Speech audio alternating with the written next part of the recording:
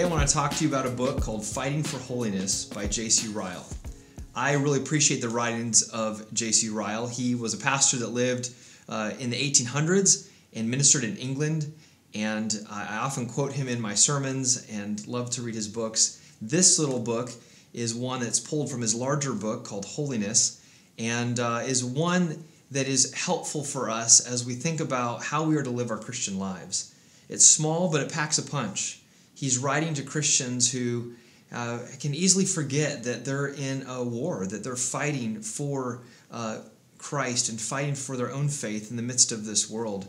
And so it's a helpful reminder for us that even though we have been saved by Christ and we rest in the grace in which we now stand because of Him, that we are not to be passive, that in our Christian life we are continuing to strive for holiness and we are continue to be in a battle.